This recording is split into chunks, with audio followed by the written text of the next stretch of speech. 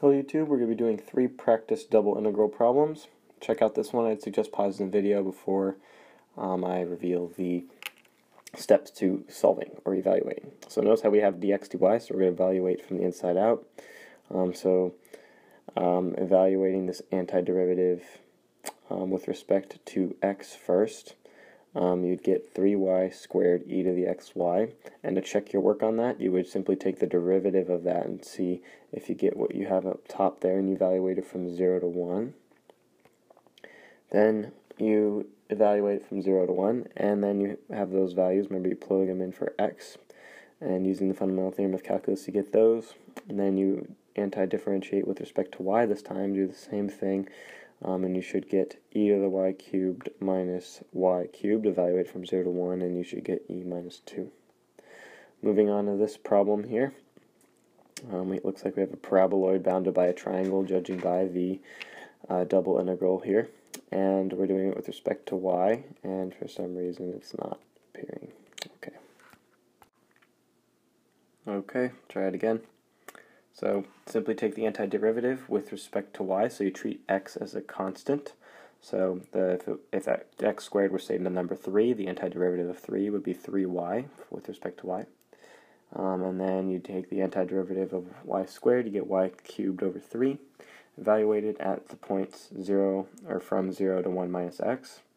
And you plug 1 minus x in everywhere you see a y, and then you simplify that, and then you can evaluate this integral more easily.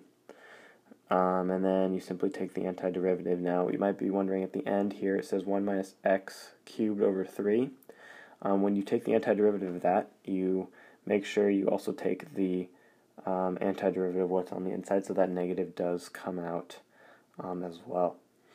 So that's why it's a minus sign there, because 1 minus x and the minus comes out.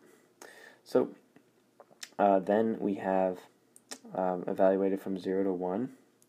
And you plug those numbers in, you get that, and then you should get positive 1/6.